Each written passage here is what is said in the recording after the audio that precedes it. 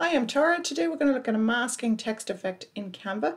I have actually already done one of these as a bird. You can find that here.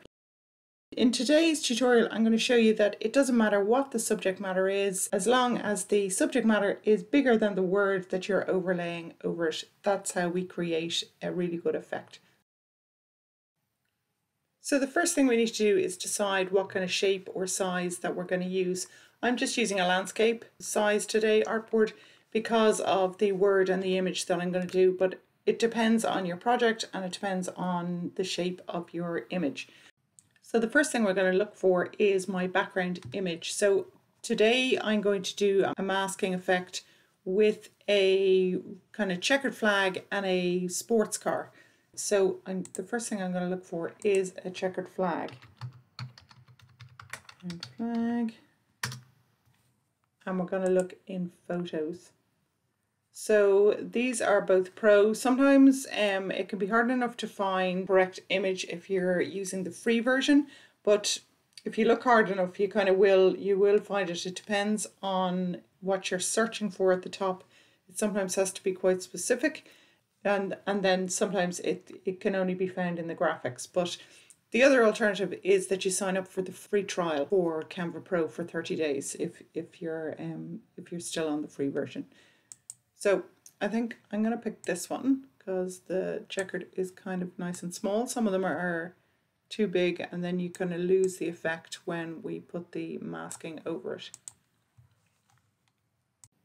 The next part of this is we need to look for our actual sports car. So if you go to Elements again and key in sports car, and we're going to go Photos, and there's actually a huge choice both in the free and in the pro. So I might just narrow it down a bit more, and we're going to look for a Porsche. If you could spell it right, Tara, would help. So I quite like this one. So don't worry about what is in the background because we're going to get rid of that now in 1 second. So, but I think that is pretty cool looking car. So once you have it in position, or you've selected it, we go to the top and we click Edit Photo. And once we click on Edit Photo, we click Background Remover, and it will magically remove the background. It's absolutely fantastic facility. So we're just going to position it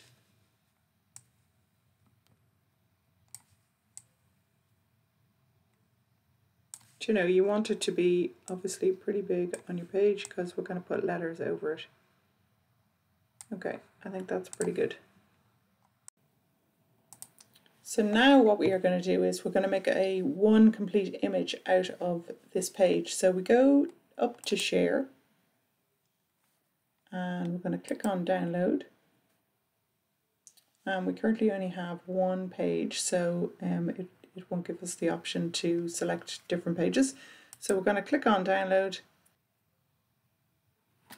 and then it'll bring you to wherever you save all of your images. So we're going to call this sports car mask, and click on Save. So I generally would advise that you try and once you start a project to generate a folder and then have everything in that folder, so then when you go back and try and find it or go to look for it, that you know exactly where it is. It's just a kind of housekeeping. It's easier to keep an eye on and manage all your files that way. So we're going to click on Add Page, and then we're going to click on Uploads, and we're going to upload files. And this is where so we need to go and find literally the file that we've just saved. And once it is in your upload area, we just click on it, and then we are going to make it the same size as the background. And then what we're going to do is we're going to go and search for some letters. So when you click on Elements, and we're just going to reverse that out, and we're going to click on Frames this time. And within Frames, we're going to type the letter S. and it will give you all of these different kind of shapes of the letter S. So I'm going to go for this one. So, and this is where I mean that your image has to be bigger than the letters that you're going to place over it, because otherwise the effect kind of doesn't work. So once you have S, we're going to type the word speed. So we're going to look for a P, and I think we'll go this P. You can change the shape of them. You can make them taller or wider depending on your word. And then we're going to go E. Might just do lowercase. So you should get I don't know whether you can see that, but there is a pink guideline. So that's now clicking to the bottom of the S as opposed to the P. So we're just going to go there, and we're going to duplicate that because we have two E's. And with one more letter, which is a D. And I think we'll make this a capital just to even it up a bit. And we're going to make it the same size as the S. Okay, and then we're going to just hold Shift and click on them all, and we're just going to make it. You want some of your letters to be part of the checkered flag, so we're just going to make it slightly bigger, and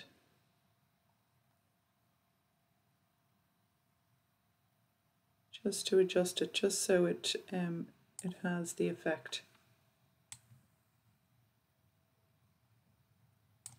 So, but there's still plenty of car that's outside of the letters.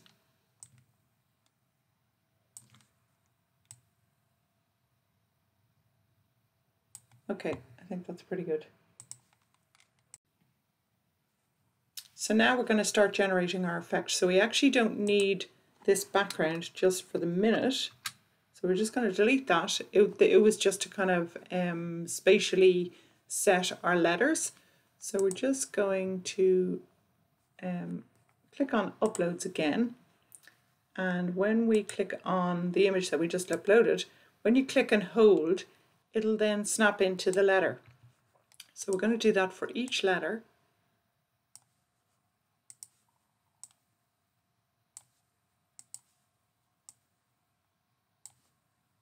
And then the last one. And then, so it looks kind of crazy at the minute, but we're going to fix that now. So when you click on the letter S, when you double click on it, then you can see like the mask, where it has masked it.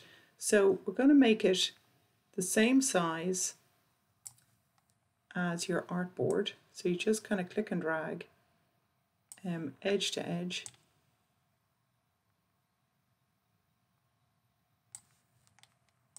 And we're going to do the same with the next one.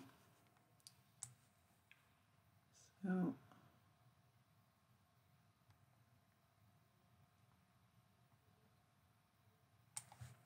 that's why it's important initially that you increase the size of your image that you've brought back in, because if you don't, then this kind of doesn't really work, because there's no way that you would be able to match them up.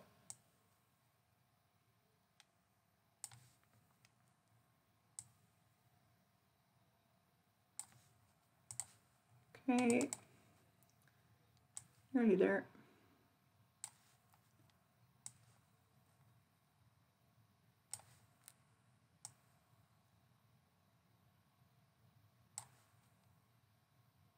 Okay, and last one.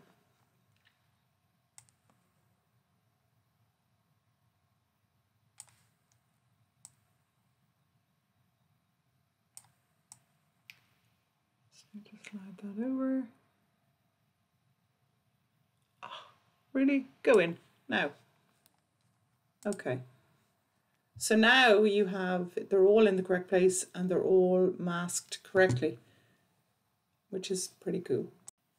So now we need to be able to add an effect to this, but we can't add an effect because they're all individual. So we need to make it a complete image again. So we go back up to share and down to download. And this time we need to just deselect all, and we're just going to select page 2 and click on done. So we need to click on transparent background and select download. And we're going to call this speed outline. And once again, you just need to make sure that you know where you're saving it. And then we are going to add a page, and we're going to go back to uploads and upload those letters. So we called it speed outline. And once again, you need to make it the full size of your artboard. So now it is one complete image. And now we can, when we click on edit photo, we can go into shadows and we can now add an outline. So that is a little extreme. So we're going to make it about 12 or 13 maybe, and we're also going to change it to white. So we actually just can't see that because we obviously have a white background. So I'll just show you what it looks like. So sometimes we need to just add a background just so we can view it. So you can see it there with the grey background. So if you feel that the outline is too thick, you just go back, you literally just click on it back in and reduce it down. So you might want it to be like kind of 10, or you might want it to be bigger, you know. So but we're going to make it, yeah, about 12. So now what we go and do is we go back to our Porsche car with no background, and we're just going to right click and we're going to make a copy of it, and we're going to go down to this page and we're going to right click again and we're going to paste. So obviously this is now in the front. So we go up to position and we click on layers, and we're going to put the car behind our letters. So it's nearly just a match, but not quite. So you just kind of have to fiddle around with it, try and adjust it so it does fit. So maybe that's kind of, you just need to check, see, so there it kind of doesn't quite match, and now over here it doesn't quite match. So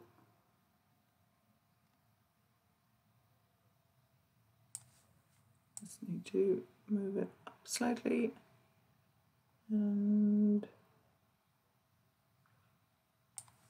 this is probably the most difficult part, just to get it all to matchy. But that, I think, is pretty good. Is it? I'm a bit particular, and it has to all just work perfectly. Okay, so then what we do is we change the background to black. And it is, I think it's a really effective text effect. And as I say, you can do it with anything. You can do it with animals, you can do it with objects, you could do it with a sport.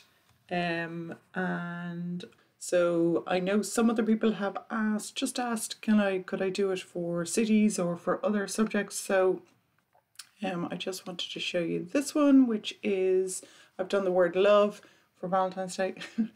And then we have Paris. So this is like a girl French flag, which is pretty effective as well. You can change the color, obviously, of the outline to anything that you want. We could have done it yellow or orange just to match her bags, or the blue.